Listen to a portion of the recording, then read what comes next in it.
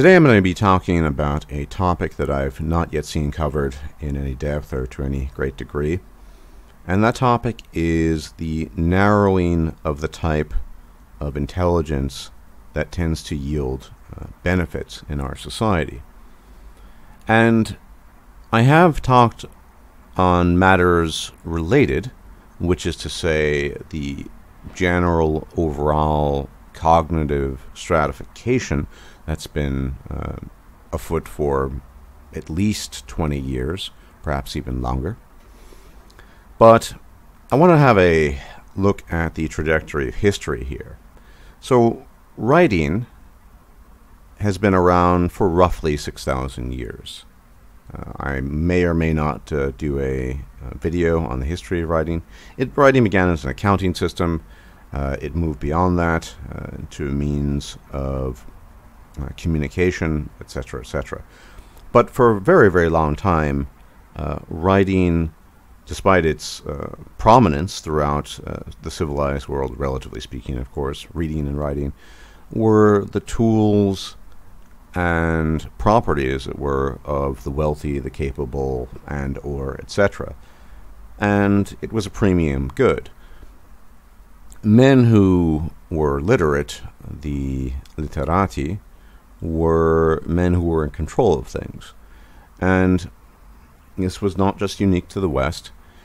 For example, when King Sejong in 1446 approximately, in what is now known as Korea, promoted the idea of an alphabet, the Hangul alphabet, to replace what had traditionally been the means of communication, written communication in Korean Hanja or Chinese characters. It was met with a lot of hostility for a number of reasons. In this case, the men of learning, the learned, had spent, in some cases, decades studying Chinese characters to get where they were, but also the concern being that the general flow of information might be controlled.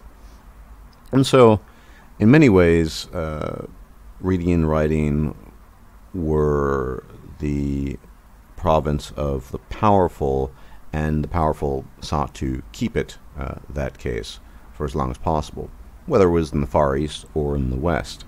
People who could read and write were a distinct advantage, and along with that came basic numeracy, of course.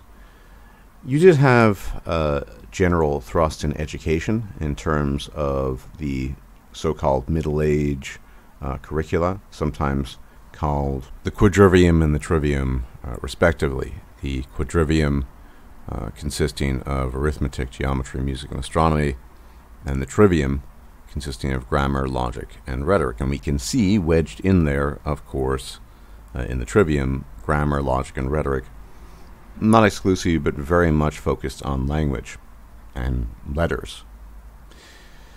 Now, something happened along the way that changed the game dramatically when it came to reading and writing and accessibility. For the longest time, particularly in the West, if you wanted to produce a written document, velum was required. It was a type of animal skin. It was written upon. Sometimes it was from swine, other times from deer, etc. It didn't really matter, different types of velum. And all of this needed to be done by hand, much room for error, etc., etc. Nonetheless, a lot of skill and time and effort was required to do these things. And along comes somebody in the 15th century, many of you might know him. In English we call him Gutenberg, Johannes Gutenberg. Johannes Gutenberg, his full name, he was born into the upper classes, is Johannes Gänsfleisch zur Laden zum Gutenberg.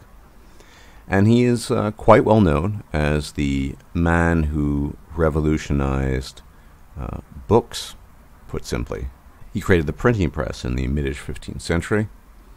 In 1439, that is the traditional date, he manages to pull off what had never been seen before in Europe, a mechanical printing press that allowed for the mass production of books, in particular the Bible, the so-called Gutenberg Bible is one of the most famous works to result from this. But the printing press changed everything on a number of levels.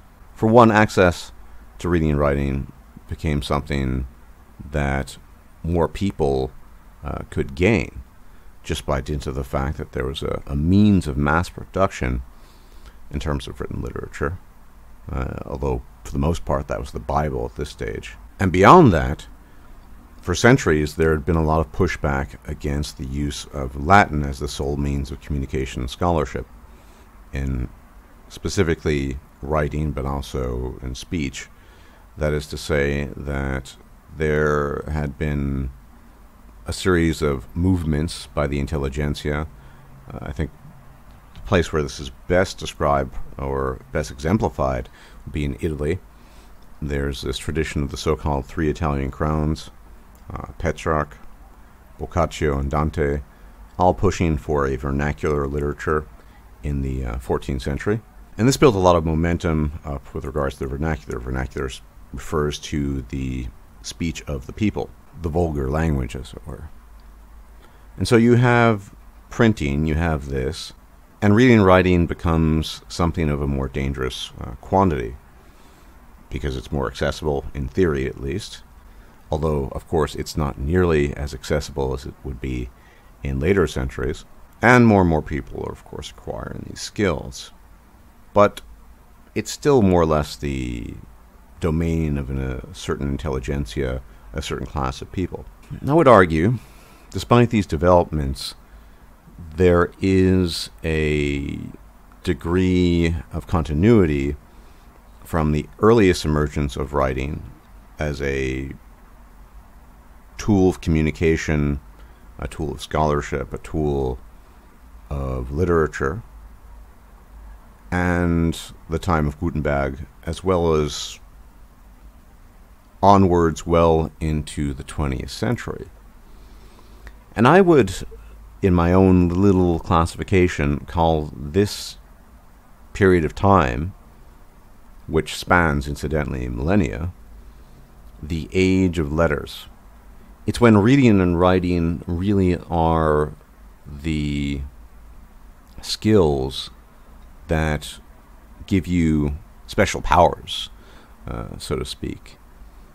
Access to things nobody else has access to. You can forge documents. You can read books. You can compose books. You're part of an elite class. And the printing press itself doesn't really change this. It makes this age of letters, if anything, more potent. There are more people producing literary works. It can be mass-produced, and more people get access to it all. But something eventually changes. We begin to shift from an age of letters to an age of numbers, hence the title of the video. Of course, the title was a bit deceptive. One could think that I am referring to the age of numbers in the YouTube sense, how many clicks you get and how many views and what have you, and that's, of course, very important. But no. What's very interesting, and I think what happened roughly in the middle of the 20th century and rapidly accelerated towards the end of the 20th century, and we are knee-deep in it right now, is that we transitioned from this period of continuity, this age of letters that spanned millennia, albeit with different forms, from writing on parchment, papyrus, to vellum, to actual books that contain pages with printed block letters, etc. Nonetheless, this period of continuity, age of letters, to the current year, the age of numbers. Now, what do I mean by this? I mean that literacy in general has over time become a very cheap good indeed. Everyone, more or less, in industrialized developed countries has access to it. It's nothing special. And with the ascendance of machines, then you could argue that World War II could not have been won without an understanding of machines and numbers. Numeracy of a sort that goes far beyond the type of numeracy that I cited, say in the quadrivium, arithmetic, geometry, music, and astronomy. Numeracy has become ascendant. It's a very narrow bandwidth of intelligence, one could say. It started roughly in the mid-20th century, after World War II, and it has gained rapidly in terms of how important it is to be numerically fit. And we've seen a decrease in interest in terms of people's ability to compose, to read, etc. Now, one thing that you can see immediately in today's day and age in terms of communication is the notion of text messages, abbreviations, emojis, everything and anything to get around what might be considered unwieldy long forms of communication. Better just get the message out. If you scour YouTube for videos on historical topics, you'll see people not understanding how to properly title their videos. You'll have things such as, what if the Byzantines did not do X, rather than what if the Byzantines had not done X. That is the proper use of a historical conditional. That's just one minor example. Overall grammatical knowledge has slipped. People are writing less and less.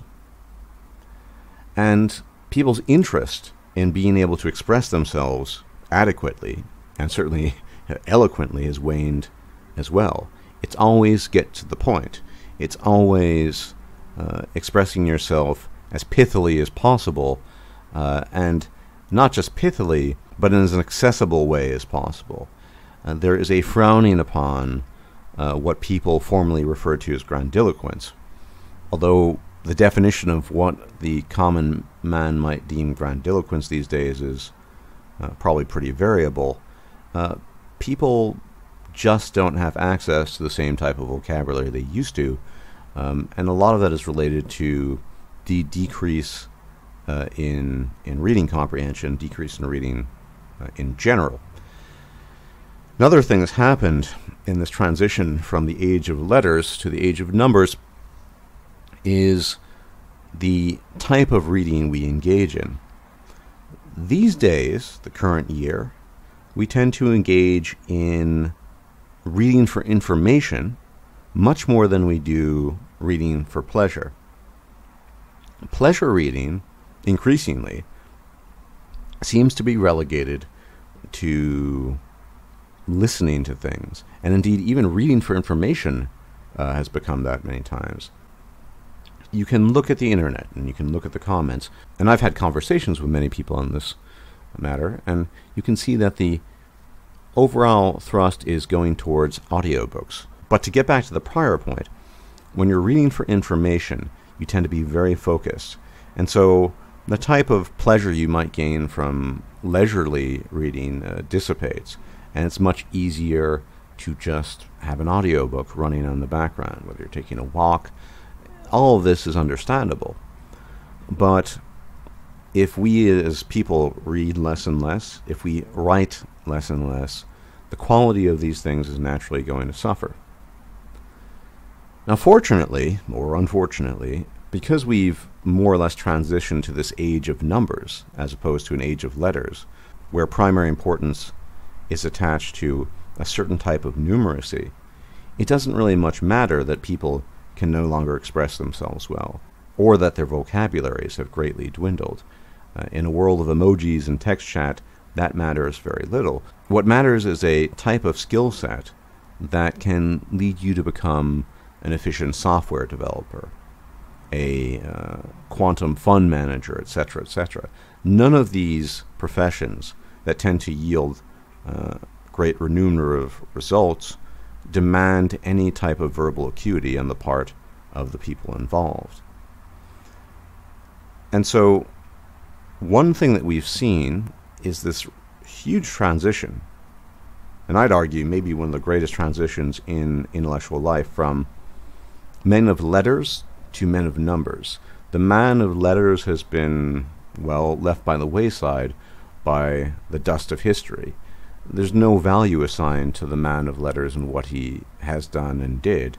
And that is a break from a continuity that has existed, as I said at the outset, since the inception of writing itself, more or less, and the ability to communicate and tell tales and write literature. Everyone can read and write, but the quality of that reading and writing has gone down tremendously.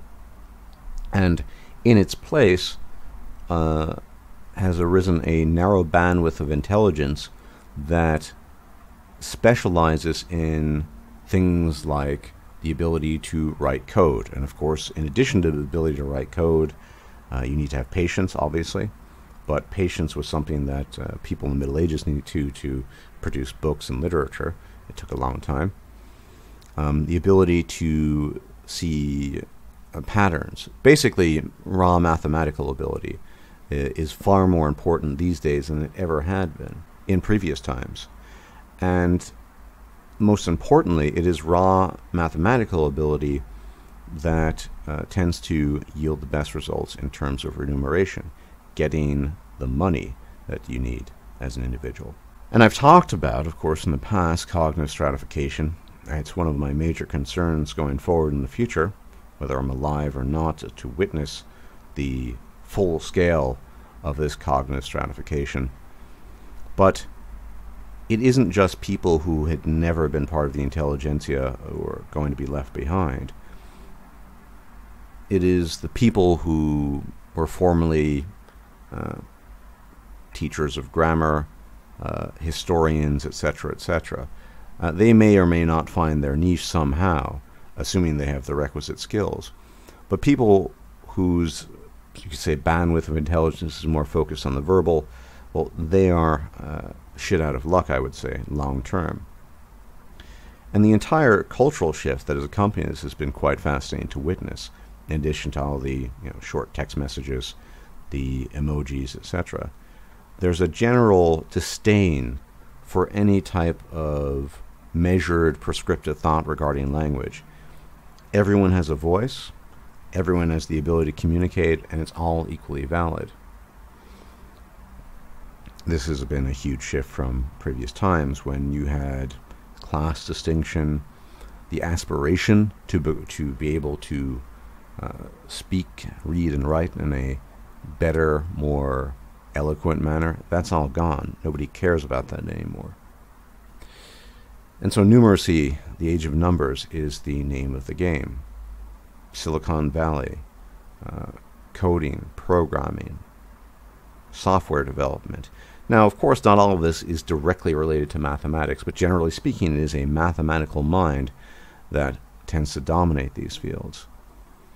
And this is concerning on a number of fronts, just because cognitive stratification is taking place, but it's taking place to a degree that even greater numbers of people will be excluded from participating in the work world than if we were to just talk about cognitive stratification. When you have machines or AI being able to do mundane tasks of secretarial work, for example, general reading and writing things that people just can't be bothered with, these types of jobs will go out the window. With increasingly diminished importance ascribed to the verbal, I could easily see less stress put on these subjects in schools, and indeed, we have seen this. It used to be that studying, say, Latin in a Western high school was a pretty normal thing, and you can still find it in certain religious schools, Catholic high schools, and what have you. But it's become increasingly rare. Foreign languages in the United States, increasingly rare, not necessarily obligatory, etc., etc. So this trend has been there for quite some time. But now, the ascendancy of machines and numeracy of a specific kind is the name of the game. And so when we worry about cognitive stratification, it is doubly worrying because whole swaths of people who otherwise might not be dumb but are not born programmers or coders and cannot manage quantum hedge funds, they will be left behind, although they might have been very good rhetoric teachers, or they might have been good authors, or they might have been simply good teachers of reading and writing, which in former times was a useful skill to communicate and impart to young people. No longer. And I try to look at this development through a neutral lens, although it does sadden me a bit. It probably was an inevitability once machines really started taking hold in our lives. And so clear communication is no longer that important. And indeed, the more obscure and obfuscatory a message is, these days, at least on the internet, it seems the more valuable it can be. Confusion, or sowing the seeds of confusion, vis-a-vis the internet and things that are typed and published, seems as important as putting out clear, forthright messages. So I think going forward, we should all have our eyes wide open and looking towards this type of development becoming ever starker, in contrast to former trends. That is, the great transition from the age of letters to the current year, the age of numbers that we live in. And with that said, I think I've said my piece on the matter. There is, of course, a lot more to say on reading and writing. It's a subject I've always found interesting, and I may or may not do an actual video on its history in much greater depth, of course. But that is a tale for another time. And as always, if I'm still alive, I will check you out later. Enjoy the rest of your week. Bye-bye, and may the gods watch over you. If you liked this video, please like, share, and subscribe. And if you enjoy my content, please consider making a donation or becoming a patron. Thanks for watching.